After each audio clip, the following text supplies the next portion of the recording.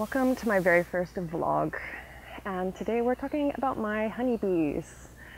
Last week I posted a video here on my YouTube channel about the possibility that a hive had been brought to the Isle of Man from across. Now that's illegal because we don't have the Varroa Mite here.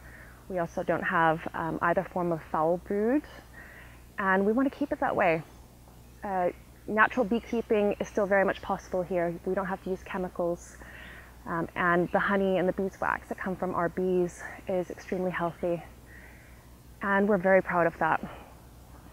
Now, considering that I've just interviewed Harry Owens about this, I went and visited my bees today thinking that I'm just going to be moving them to a different hive since the one that they're in right now is a bit decrepit.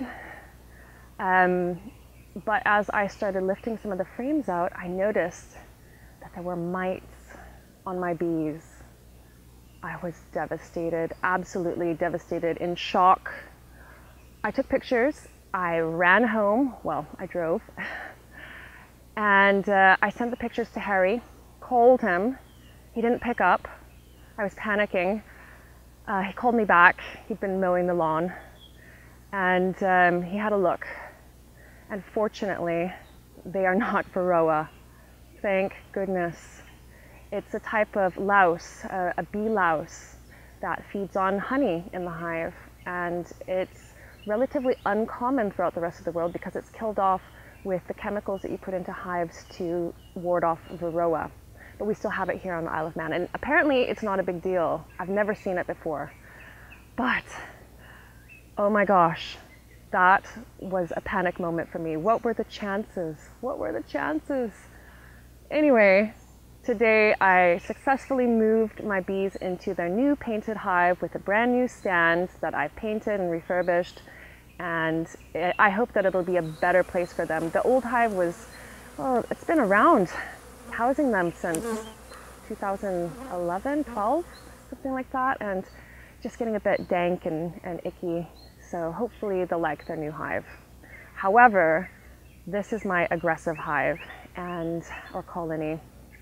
And in talking with Harry last week, I've also decided that I'm going to requeen it this year.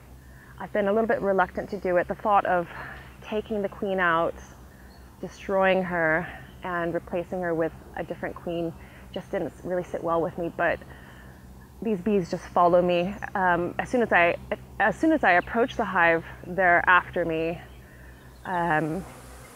When I go into the hive, it doesn't matter how calm I stay, how much smoke I use, they are just in a cloud around me.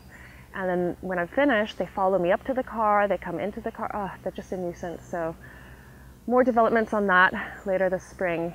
But in the meantime, my bees in Laxey are safe and well, and in a brand new hive that I hope they're going to be happy with.